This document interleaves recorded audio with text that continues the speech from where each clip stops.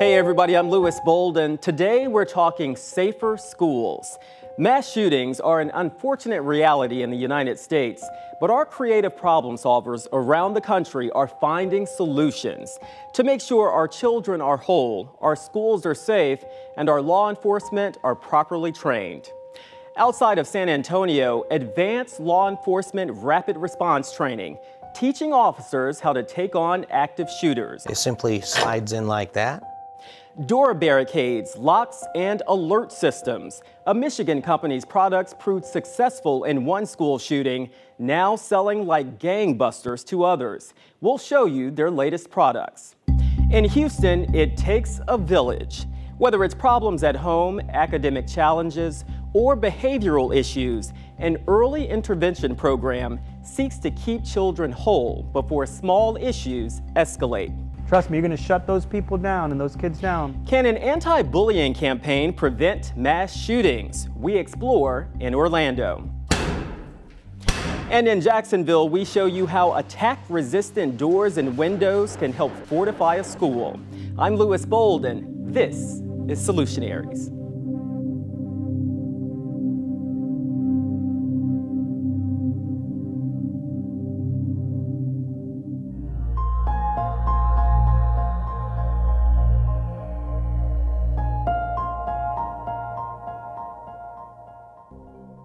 There are so many examples. Police say a shooter struck Sandy Hook Elementary School in Newtown Friday morning. Children and teachers targeted, killed in class. Evil visited this community today. The latest attack in Uvalde has administrators across the nation looking at school safety. We take every student who comes through those doors, and our job is to ensure when they're inside of our domain that they are safe. With 130,000 students in 196 schools, that's no easy effort for Duval County Public Schools in Jacksonville. This is one of many districts nationwide making a deal with a private security company called Armored One. The group has contracts with schools in almost every state. With such an important issue, we wanted to see what this company is all about. We flew to its headquarters in Syracuse, New York. It's where experts train, test, and transform to make schools safer. But before we can look at this, we need to examine the problems. Why did you start this company? It was the night of the Sandy Hook attack, December 14th, 2012, that we got our start. My wife was a city school teacher here in Syracuse, and between the two of us, we had 6 children. And I realized on that day, even as a SWAT operator, as a homicide detective, that I couldn't get to my kids quick enough. A veteran SWAT officer, Tom Chiz, knew he could do better. He teamed up with his friend Tino Amadei, an operations manager. We know it's not just one solution, right? One solution isn't going to make a difference. It's putting many different puzzle pieces together. The team studies mass shootings, visiting the scenes and putting together reports. They've found common themes. The shooters showed warning signs before the attacks. They've typically scoped out the campuses prior. They attack during school hours. They want an easy entrance, coming in through an open door or shooting through the glass. They also desire to see their victims, so they shoot at close range. At 12:03 p.m., there were as many as 19 police officers in the hallway. Those 19 officers stayed there for 48 minutes. They're met with little resistance and have several minutes, if not longer, inside the school before they're killed or captured. What are the physical problems with most schools in America right now? Most schools in America right now, I think the biggest issue is that it's easy to get into your school and it's easy to have an attack on a school because they're not prepared. There's a lot of schools out there that are just not prepared for something like this. And you know, during a time like this, we're not that far away from Robb Elementary being attacked, right? And so schools are thinking, okay, what do I do? What's the quickest way for me to make a difference right now? Just look at the numbers from the National Safety Security Protection Agency. They analyzed school shootings from 1970 to 2021. Data shows 545 people have been killed. More than 1,500 were injured in American school shootings during that time period. 2021 had the most school shootings on record, 139 in a single year.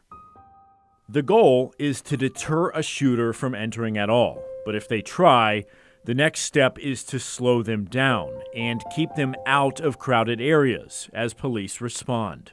Armored One preaches a three-prong approach: threat assessment, teacher and staff training, and technology to fortify a campus. We do know it includes assessments of campus to look for vulnerabilities. You're seeing this commonplace in a lot of workplaces around the United States, that you have these layers of security, that you're being vetted at different points before you just enter the building proper. Schools should absolutely be the leaders in this. They're the ones that everybody should be vetted on the outside and have these procedures to just kind of slow down the process and make sure that we're looking at everything with a discerning eye. Armored One manufactures attack-resistant film and glass, which go on windows and doors. They point out it is not bulletproof, but it can still make a big difference. We went to the range to test it out.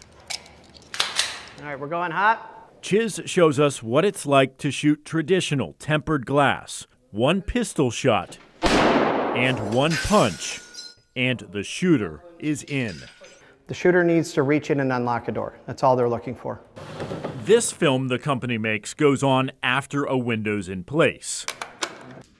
It takes a few bullets and cuts down on the shooter's visibility. Clear. So now we're going to transition to a baseball bat. But it doesn't take long to breach the door.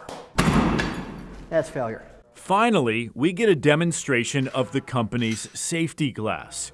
This has an outer layer of film and a thicker layer in between two panes of glass. We're going hot.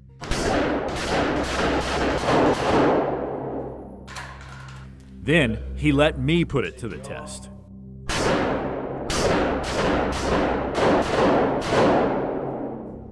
So this glass has 70 rounds in it from an AR-15 and then a 9mm handgun. We have some small holes, but the question is, am I going to be able to break through it with this baseball bat? That takes another several minutes, giving students and staff the time to run, hide, and barricade. Plus, police have a chance to rush in. The team here even tests their products in attack-resistant doors using a battering ram with 250 pounds of pressure. 3, 2, 1. You may be wondering the cost. Armored One glass is about 15 to 20% more expensive than a typical window pane. It's a price the company says is well worth it. All of this costs money, though, and it's a big chunk in an already strained budget for many school districts. It's true. I mean, you got limited budgets, you got inflation happening, you got legislation making changes, taking things away from our schools, making it more difficult, but that doesn't change the fact that there's a problem in our society, and that we can't, just because we can't afford it doesn't mean we can't ignore it too at the same time.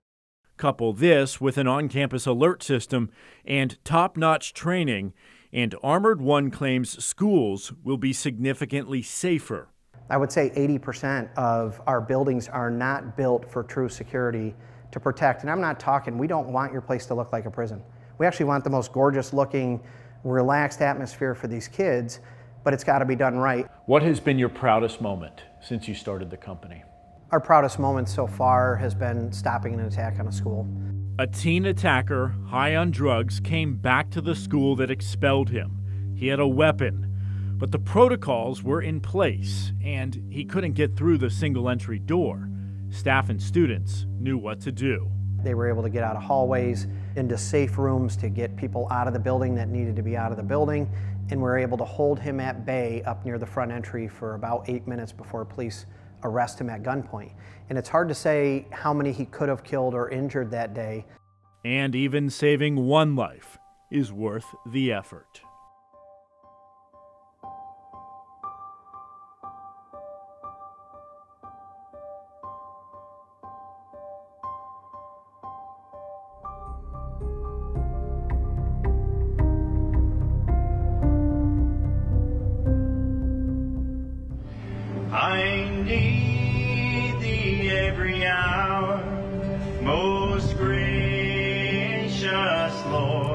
It's a story we've told too many times before. The young man accused of taking the lives of 19 fourth graders and 2 teachers in Uvalde, Texas, was bullied as a child.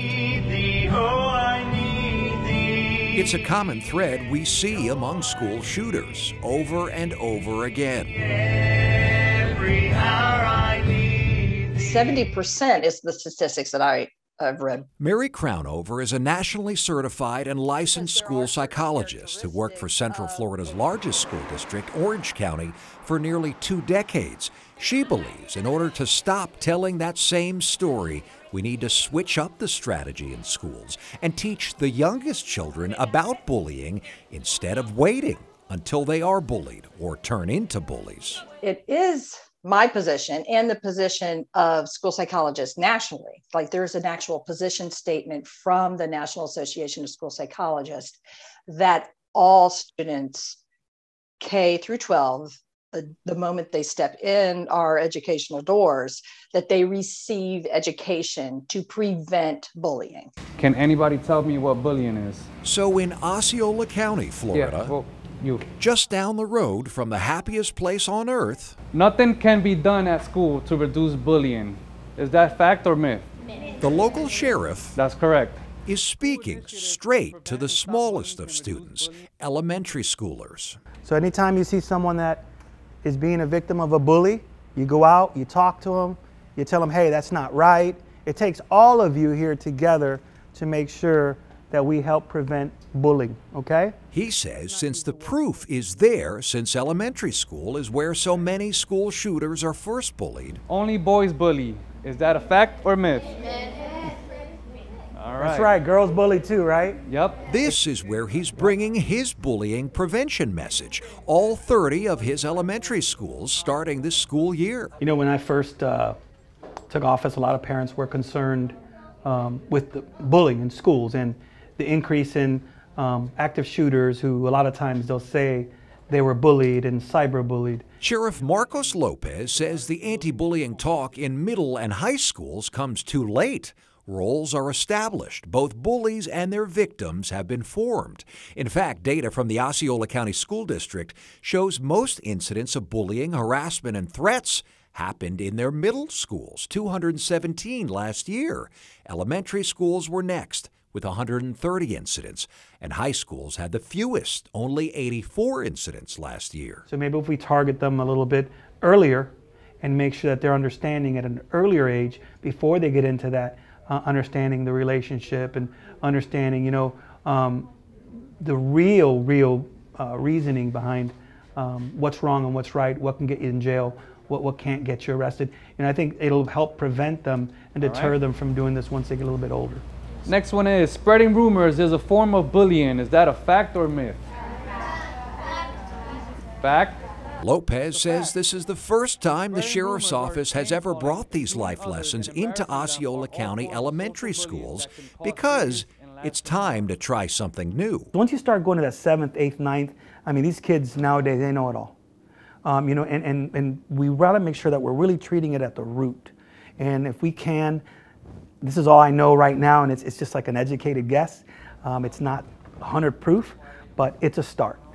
You really believe, Sheriff, as these kids grow up, that this could prevent mass shootings? Well, you know, as we've seen all over the nation, every active shooter that they've apprehended alive is blaming it on he's been bullied.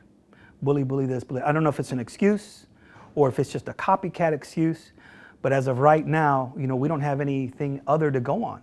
So I'm thinking if we can start addressing and raising the anti-bullying at a lower level and making these children, when they're smaller, 2nd, 3rd, 4th grade, realize this is wrong, you'll see a lot less of it. The bullying prevention program is really about building the child's resistance to bullying and victimization and harassment to even occur, whether you're the bully or the victim.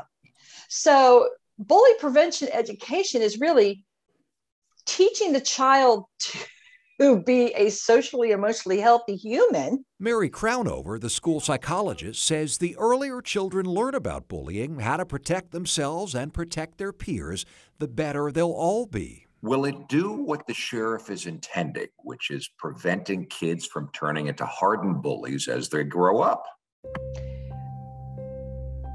Yes, and it will also prevent more victims for the bullies to choose. But Crownover says one lunchroom lesson like this once a year isn't enough. It's not enough time, and it's not enough involvement. You cannot educate a child and expect him to survive in an environment 5 days a week for 7 hours a day that doesn't support his beliefs. So if he believes that bullying is wrong, and he is being taught that he's supposed to not stand by and watch someone be bullied, that he's supposed to intervene because it's not correct, but the environment that he's in is not supporting it, we have not made any change. Crownover wants to see the anti-bullying talk worked into the weekly curriculum at elementary schools to involve teachers and parents. Then the teachers are teaching it, right? So they're already in the classroom. And then if there's homework assigned, just like there's math homework and reading homework, then the parents are going to be involved. And perhaps in that homework, there is a component that the parents have to be involved, right? You like this so much that you'd like to see it expanded. You'd like to see it expanded to parents and teachers, give them bullying homework so the parents would have to get involved. Yes. Yes. You know, parents should be involved. You know, as a parent, you should ask your child, how'd your day go? You know, your child might be a victim of a bully. Ask them, hey, are you okay? What happened today? They don't want to talk about it, there's a problem. But also, you as a parent, you might have a child who's a bully. And if your child is a bully, then you have a problem. You need to start addressing that issue. Because we can't catch them all. We can't address them all. We can only address the ones that we catch and are brought to our attention. But as a responsible parent, you really need to be talking to your child, making sure that they understand that bullying is bad. This is not real, this is fake. You're just gonna say, I don't like your shirt. How's that? I don't like your shirt. Okay, and that hurt your feelings, right? For now, the school district says it's counting on the sheriff. That's why you have to say something if you see something, because that way we could put a stop into that bullying before it becomes into something much more serious like a crime. And his school resource officers to teach the bullying prevention message, at least in elementary school. And even the sheriff admits that might not be enough. You know, there's no perfect system to try to help prevent anything. All we can do is try new things and experiment. But earlier is better than later, and something is better than nothing, says Mary Crownover. And so, will this prevent school violence down the road? Yes. Because our students and therefore our population of young people will be emotionally healthier, more resilient, have better coping skills for when bad things do happen, and they'll be they'll be healthier. So less violent. If you're barricaded there, they can't access you.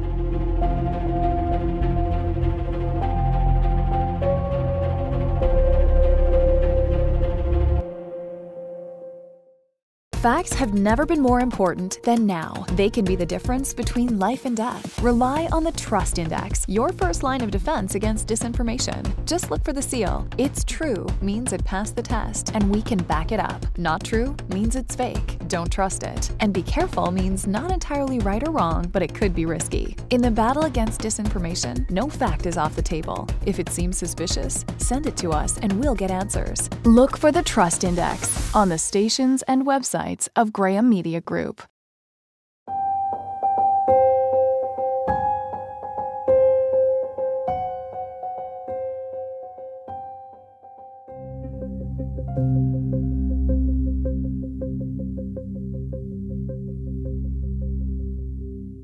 Right after the Uvalde shooting, June picked up, and it's been nonstop. This summer has been the busiest on record for NightLock, a security device provider in mid-Michigan. You take a phone call and you have 5 emails while you're on the phone. And it's been like that. It started in December with Oxford, and it really hasn't let up since. A quarter of NightLock's annual sales were shipped just in June, and owners believe the tragic school shootings in Oxford and Uvalde, as well as school districts wanting to prepare for the upcoming school year, contributed to the dramatic increase in sales. Now, these 4 skids sitting here are going to West Virginia, one of them is going to Dallas. The other one, I think, is going to Pennsylvania. Based in Mount Morris, NightLock is less than an hour from Oxford High School, which had their devices in place. Knowing that our door barricades were on those doors and watching those kids in those classrooms, it just felt good that our door locks were protecting kids. It's a simple product that's proven effective. We have 2 styles of door barricades, and this one right here is engaged with the floor. It simply slides in like that. Then we have this one that engages with the door frames. So this one has a floor plate, and they both withstand about 1,500 pounds of force. To give you a sense of just how much demand has increased, NightLock was getting about 5,000 locks in every month. Now they're seeing upwards of 20,000, and they're shipping 50 of these boxes every single day. School safety expert Tom Meinsberg is a former Michigan State Police SWAT team leader. He says deadbolt locks can get expensive and recommends districts consider door stoppers. If people barricaded, stayed in place, and put up the obstacles, you got about a 5-minute survival window. That's what they had in Oxford. They had to survive 5 minutes before the police were there encountering the suspect. If you're barricaded, they can't access you. Meinsberg says its design simplicity and price tag make NightLock a competitive option for school districts. We're never going to get 100% of the threats. There's some individual out there that's very hidden. We're not going to be able to avoid it. And if my training is basically, once it's compromised, then you minimize the impact. And by keeping people behind barricaded areas. After several devastating mass shootings, the Mid-Michigan company is expanding its product line. They are fire retardant, blackout material, and they block the view. And they're made right here in Michigan? Yes, right here in Mount Morris. During an active shooter event, the protocol says, lock the door, turn out the lights, cover the window, hide the kids. So you want to cover the window so the bad guy can't see into the classroom to see any targets. So we have blackout shades that we patented, and we started selling about 1.5 years ago, and they're really popular. They've also created an early alert notification system so that when a security lock is activated, everyone in the school is notified immediately. Everybody expects that the shooter's going to come in the front door, but maybe he carried it in with him in a backpack. You don't know when it's going to happen. It could be inside a classroom. It could be in the hallway or a bathroom. So if a teacher in one end of the building knows she needs to go into lockdown, but she doesn't have time to call 911, then it puts out the message right away to the police, administrators, other teachers, and the ball gets rolling quicker, and the emergency responders get there quicker. You have to stay on the cutting edge of things for security purposes. I mean, the threats are getting faster, closer together.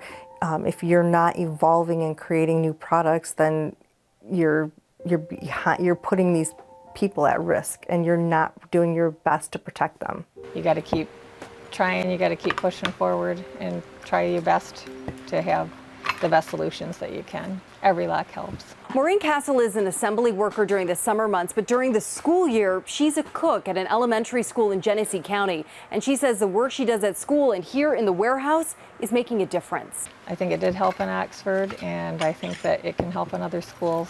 And it's just another solution, that can help. It's not everything, but it's a solution that can help, and I hope it helps. Even if it helps just a few, it's worth it. It's one solution in a complex scenario with clear limitations. While the terms mental health and gun control have often been relegated to buzzwords, experts know there are 1 million pieces to solving this puzzle. We're probably never going to eradicate the whole problem, Humans are human, and people have issues. and you just have to be prepared. Your staff has to know how to recognize issues with the students and other staff members. The device that the responders can't get through secures the room, but if they can't open it from the outside to release it, the fire marshal won't let them have it. Michigan is one of the states, there's 11 states that have written legislation to allow classroom door barricade devices. There's some antiquated codes that were written in the 70s, and so when the codes are not updated to the new standards that have been written in to allow for classroom door barricade devices, states will get pushback from their fire marshals. And one of the biggest things was, so we have 11 states that allow their students to be secured, sheltered in place.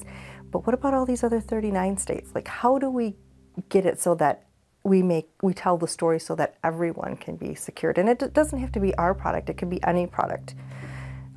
It's just, how do we secure these classrooms and make these kids safe when these things happen? I wish we had products that covered the whole school, maybe the front door, cameras, window, glass, protection. I'm thankful they were in Oxford. I wish there could have been something more for Uvalde and all the other schools, but it's just, it's not a simple solution.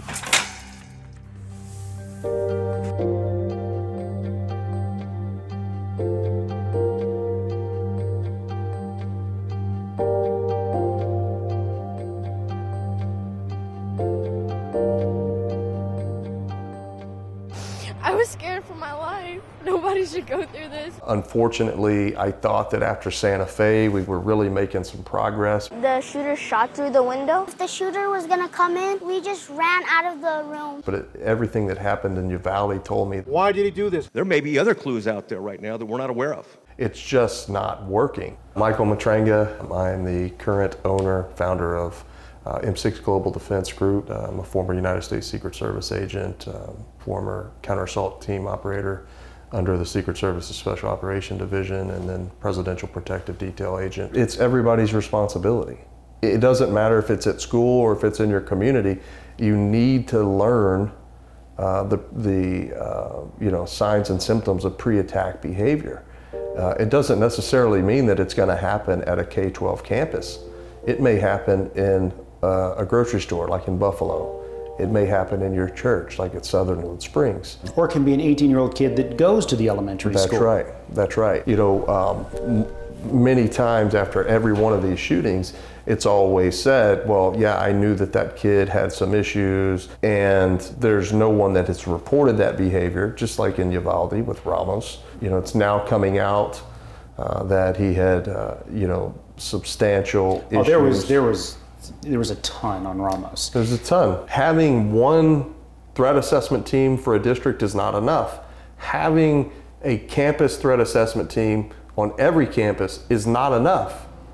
We have to go deeper than that. We have to have a community resource or a resource within the district that's going to help treat the cause. We build $100 million stadiums for high schools, but yet we can't find $100,000 or $200,000 annually to support a social emotional learning or emotional intelligence program for our staff, our students, and our parents. You know, in the case of Robb Elementary in Uvalde, a lot has come out that the shooter was likely bullied for the way he dressed, the way he spoke, possibly his family. He also had hundreds of days that he was absent from school, didn't drop out, was actually involuntarily withdrawn. Nothing will ever excuse his actions, but what is not so clear is whether anybody at any point tried to intervene in that kid's life. In our area, operating in dozens of schools across Houston, across the state of Texas, and across the country, there is a program that is trying to bring an entire community of support into the schools. So those kids who are most at risk for whatever reason are shown there is help, and there is a different way to go. You never cry unless you're in a dilemma, and I was in a dilemma. My first name is Yolanda. My son's name is Keith. And that's his handsome face on that brochure. That's his handsome face. Okay, tell me about that. What was that picture for? That picture right there was, he went to Hollop. We met Mr. Renfro here. We was kind of like in a dilemma. We had lost our house, and we was homeless. So The school with Mr. Renfro helped us to get into a hotel so that we can be able to get things organized. They even had it so that the kids would still go to the school, and they had transportation to come and pick them up. Mr. Renfro was kind of like a guard dog, if I may say, which is a good one, because he was there at everything. My name is Porter Renfro IV. I'm a student support manager for A-Leaf ISD through CIS Communities and Schools. Students have a lot of need for different things. Primarily here is food, clothing, backpacks, school supplies. So they all know that my room is like a one-stop shop if they actually left something at home or if they just don't have it. We can almost provide anything, and I always say from a pencil to rent that's late months. Anything that we can do to remove the barriers that's stopping them from being successful. The challenges that we see in the families that we work with can sometimes be severe. Some kids may have some needs that some of the campus administrators may not know about. And that's where we come in and try to fill that need. Communities and Schools, the largest dropout prevention program in the nation, is about providing integrated services to empower students to stay in school and achieve in life. We assess what our students need. Oftentimes we reach out to our teachers. We talk to our teachers first about the social-emotional piece of our students and the needs. It's not just only academic, but there are social needs that our students need. If a family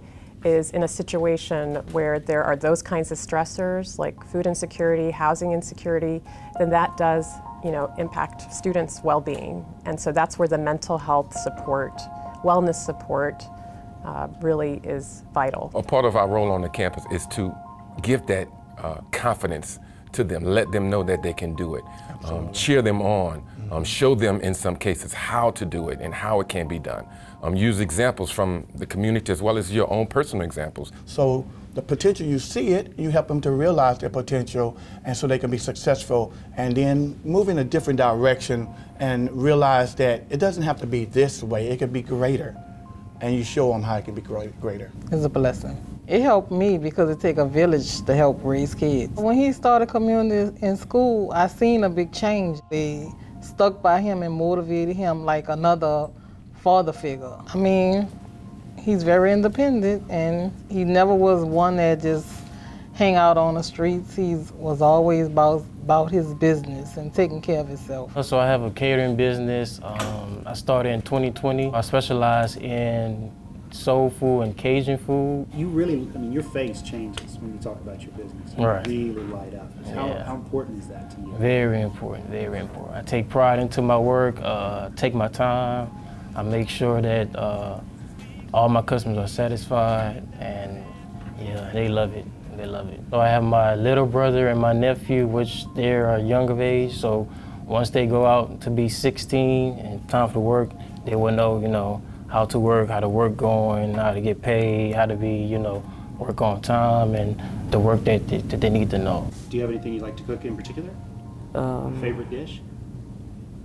Yes. What? Fried chicken. Fried chicken? Do you have any kind of special way you do it or anything? No, I just do it his way, DJ way. The DJ way, I like that. Okay, all right. How critical was Communities and Schools to your son's success? Very critical. Very critical. Do you think he'd be in college now without the program? He would have because he got a praying mom, but he also had someone to enhance him a little bit more, and he had people that was looking forward to him moving to that next level and was telling him, was feeding him, hey, I know you can do it, Keith. I know you got it in you. Just study a little harder. You have to train them constantly. You have to equip them with the equipment that they need if they're going to perform on the day when the attack happens.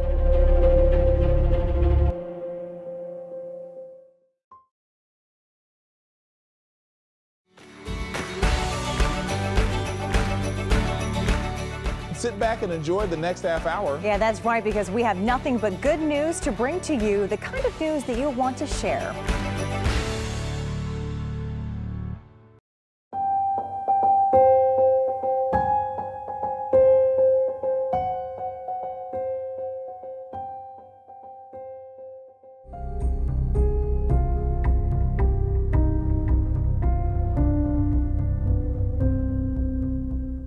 And to see those little faces on those crosses, it's not right.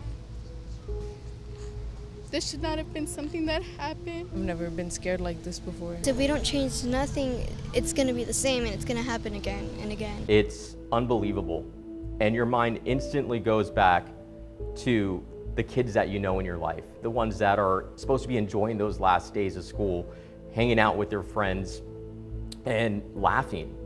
And to know that they spent those last few moments of their life in terror, it's emotionally scarring. So many parents are just trying to come to terms with the news that they're hearing today. People really all over the country who have come here to pay their respects to the 21 victims of the Robb Elementary shooting. These are not just headlines, these are people's lives. These are lives that were lost that day.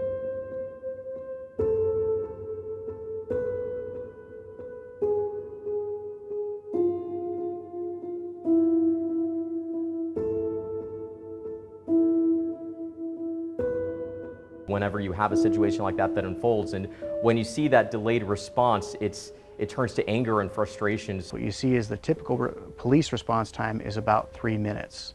So that's lightning fast. You're not going to get any faster than that unless you're lucky and there just happens to be a police officer standing right there when it starts. Of course, the event doesn't end just because that first officer arrives on scene. And so that's the number we're talking about. From 911 call to first officer on scene is about 3 minutes. Obviously then the officer has to figure out where the attacker is, go find the attacker and stop the killing.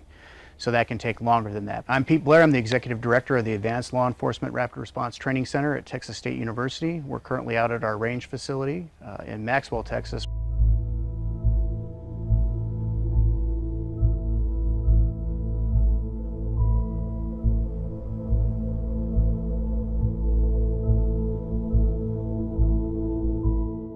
We actually have a staff of researchers who are involved in looking at not only the events to find out what the patterns and trends are in the events, but also at specific techniques and tactics and how those work and comparing which ones work better than the others. And then we publish that in peer-reviewed journals.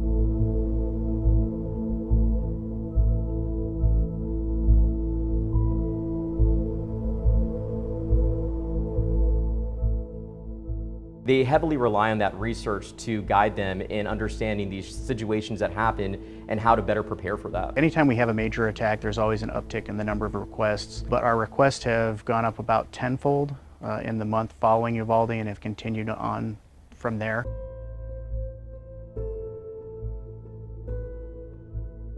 Each kit is designed to allow the location that receives the kit to teach the entire course. So it's got all the equipment you need to teach our particular courses. We can either send our instructors out to the location and they teach the course themselves, or we also have a train the trainer program that's designed to have that agency develop their own trainers that can then provide that training.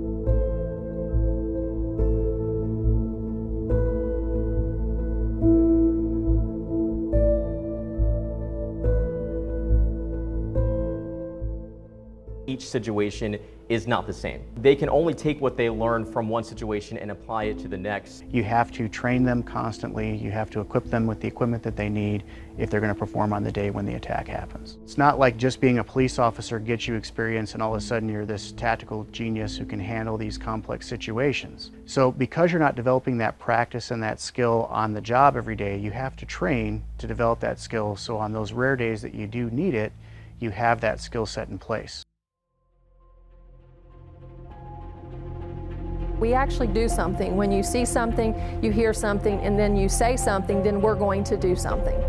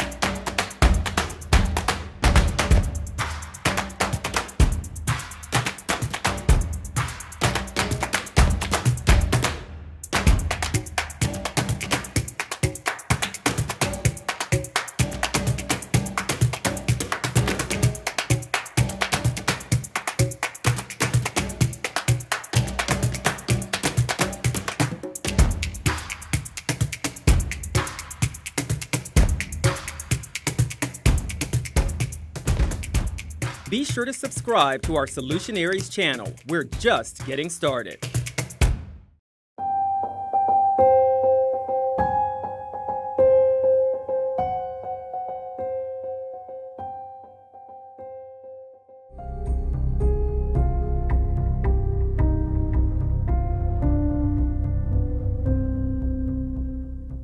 Because anytime a tragedy happens like Uvalde, Texas, everybody wants to do something, and gadgets are not going to help us. There's been several things that we think that could have potentially taken a path of violence, but maybe we derailed that before it got there. I'm Chris Perkins. I'm the Chief Operations Officer for Roanoke City Public Schools. The research tells us, Secret Service and Department of Education conducted this research, tells us that the K-12 school attacker, and approximately 81% of the time, is going to tell someone their intention. And approximately 59% of the time, that school attacker will tell more than one person. So we've got to create ways to build relationships and trust. But most importantly, we've got to create ways that if I do see something, I need an avenue to say something so I don't take ridicule or bullying because I may have told on another person. And so anonymous tip lines is one way or one avenue that we can go down. There's been several things that we think that could have potentially taken a path of violence, but maybe we derailed that before it got there. I'm Rhonda Stegall, Assistant Superintendent of Roanoke County Public Schools. We have the See Something, Hear Something, Say Something campaign. We have a 24/7 monitoring system called Speak Up, where anybody, students, parents, community members can make a report on that line. On any of these tips, there's something happening, and it's our job to get to the bottom of it and work with the parents to help get support. If it's an immediate issue where there's a possibility of danger, it'll be 911 to be contacted and the local police will be involved. If it's something that, I saw something that's odd, that individuals, they're generally very happy, but there's something wrong, we can take that information and work with. Because a lot of the times there's commonalities with school attackers. There is no specific profile, but as an example, a commonality is, like I said, the 81% will tell someone. Another commonality is 91% use a handgun. The tip line at the rudimentary foundation of this is a very beneficial tool going forward to complement all the other things that we are trying to do as a school system. The limitations really are the lack of reporting. So there's lots of things out there, and we hear the same things that the Secret Service report said. Oh, we thought they were kidding. When we do threat assessments, we will ask our students, did you hear anything about, oh yeah, I saw it, I heard it, I didn't think they were serious. He does that stuff all the time, I didn't, So it's the getting past that hesitancy to report. So we've had multiple localities, even outside of our state of Virginia, reach out to us interested in the campaign and wanting to use our poster and our information. So we've shared that information. So we're proud of this campaign. However, it can be better because we want more reporting. And the way we can do that is to educate, and that's what we started this year, educating our stakeholders. And we want them to feel comfortable to report and to see that we actually do something. When you see something, you hear something, and then you say something, then we're going to do something. And if we go through a proper risk assessment or threat assessment based on that information we receive, then we can prevent that. And that has happened. We have worked through those. And we have been blessed in that we have created this culture of safety in our school system to where I believe that the majority of our students feel comfortable going to an adult and saying, I saw this. We've benefited from that. We have stopped things, people from hurting themselves, people from hurting others, because this information came through.